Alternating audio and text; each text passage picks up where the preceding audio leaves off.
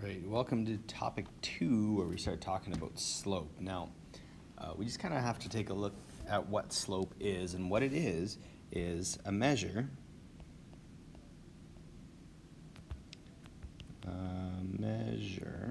of how much we go up versus how much we go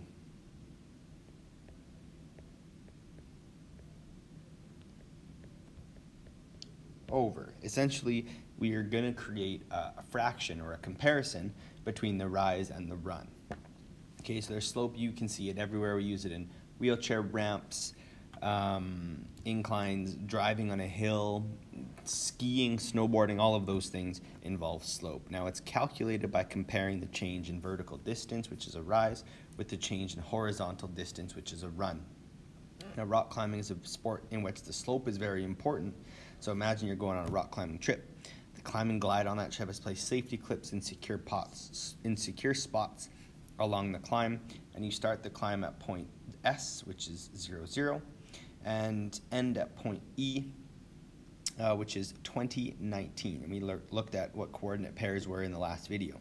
Safety clips have been placed along the route at A, B, C, and D, and we're asked to label those points. So we just have to start out by placing our points along the line. Okay, so A is 5, 5. B is 10, 8.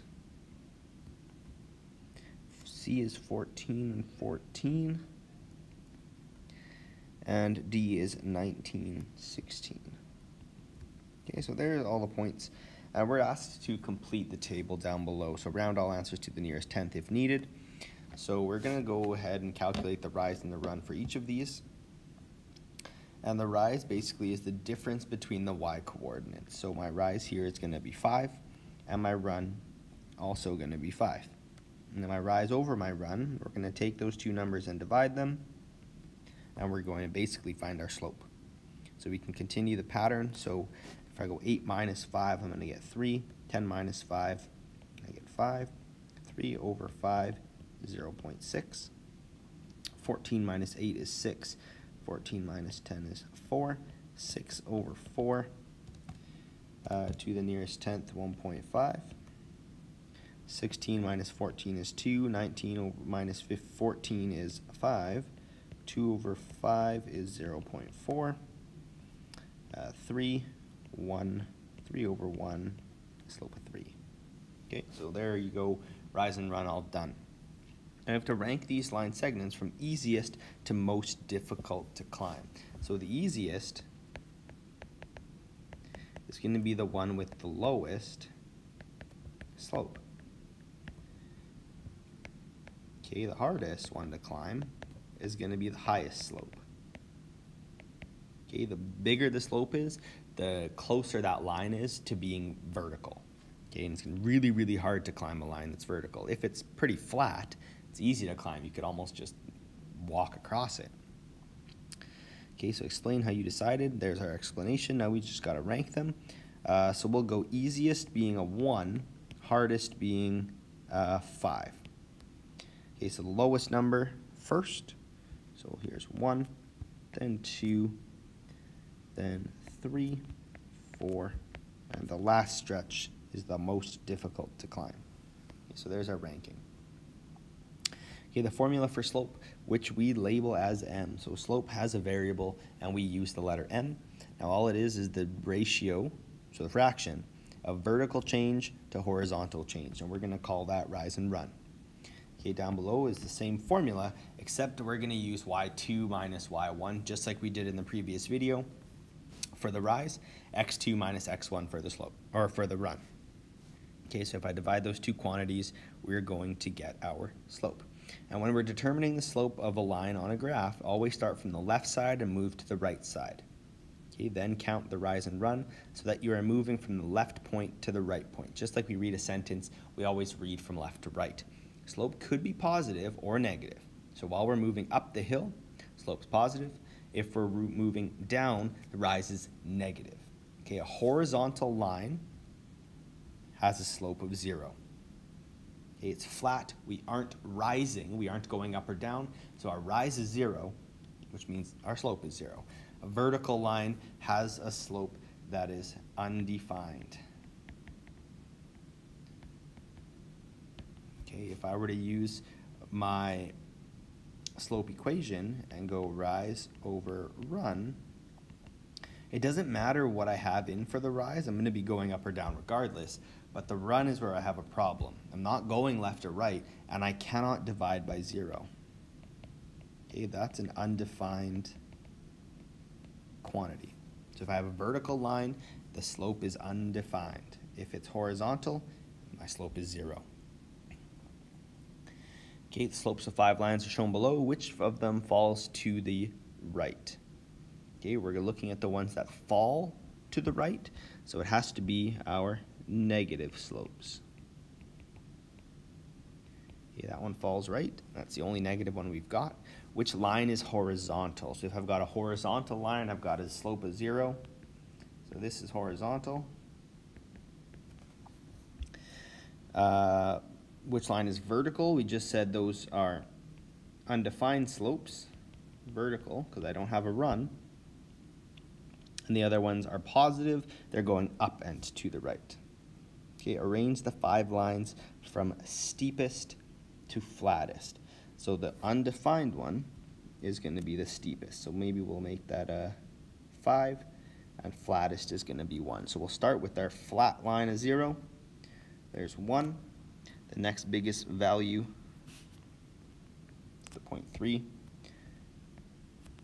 My 0.5 is my next one.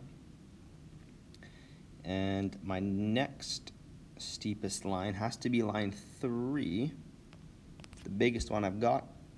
And my vertical one is the one that's the most steep. It's perfectly vertical, straight up and down. So there is the order that I need.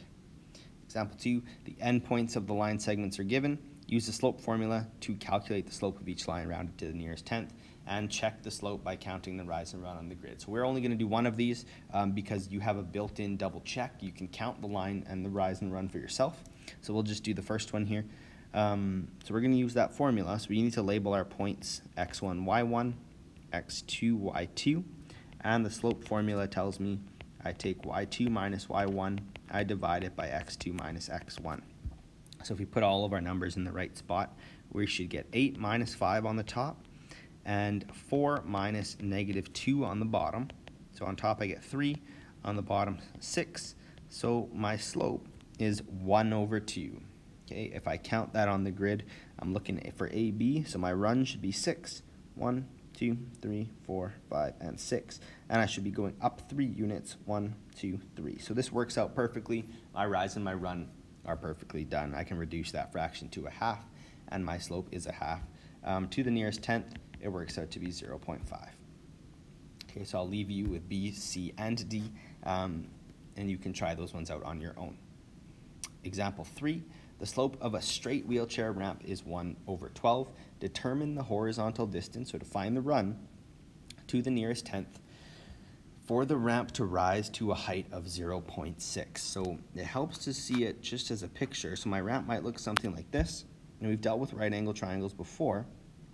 So I'm looking for the run, that's horizontal. I know the rise is 0.6. Now I'm not trying to find the hypotenuse or anything like that. I'm just trying to find out the horizontal distance. Now we're going to use the slope because it's equal to rise over run. This is the formula that I have to work with. I know the slope is 1 over 12. I know the rise is 0.6. I'm trying to find the run. Okay, from here, this is our fish method once again. So take 0.6 and multiply it by 12. And you're going to find out that 7.2 meters is the horizontal run that is attributed to this ramp. Okay, the sign down below, basically it's got a truck on an incline, and this is the grade of the road ahead. Basically it tells you how steep the hill is you're about to drive on. Okay, so to determine the percent grade of a road or any surface, we're going to use the following formula. So we're going to find the rise over the run, we're going to multiply it by 100, and that will tell us the percentage, the percent grade of the road. Now the steeper the slope is, the higher the percent grade. So if this is 100% grade, essentially it's going to be very, very steep. It's going to be the steepest, one of the steepest things that we can deal with. So that fourth example says Highway 56 south of Drumheller is one of the steepest in Alberta. A section of the roadway rises 1.6 meters for every 20 meters of run. So my formula, rise over run multiplied by 100. We're looking for the percent grade, so I know I need to multiply. So my rise is 1.6 meters, my run is 20 meters. Now we'll multiply that by 100 to get us our percentage. 1.6 divided by 20, multiply by 100, and that's going to give us 8%. Okay, so that's an 8% road, and it's one of the steepest in Alberta. So that kind of gives you a sense of how steep these roads can be.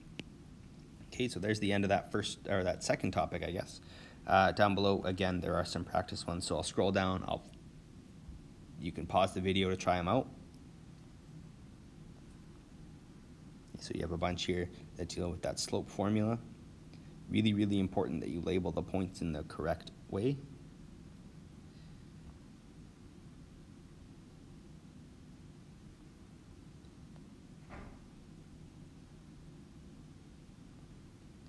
And there is your answer key. In topic 3, in our next video, we'll talk about rate of change and what that means.